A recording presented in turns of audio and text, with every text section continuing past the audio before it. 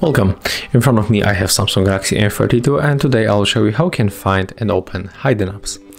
So when you take a look on the home screen and the draw menu, I'm missing few apps. It's camera, calendar, and to be honest I forgot about two else's. So let's tap on the search, we'll type camera, and as you can see here we can find the camera, right?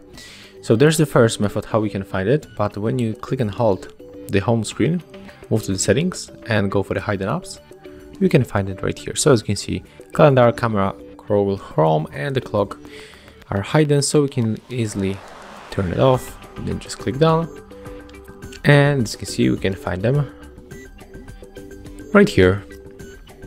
So that's how it looks. Thank you guys for watching. Leave thumbs ups, comments and subscribe to our channel.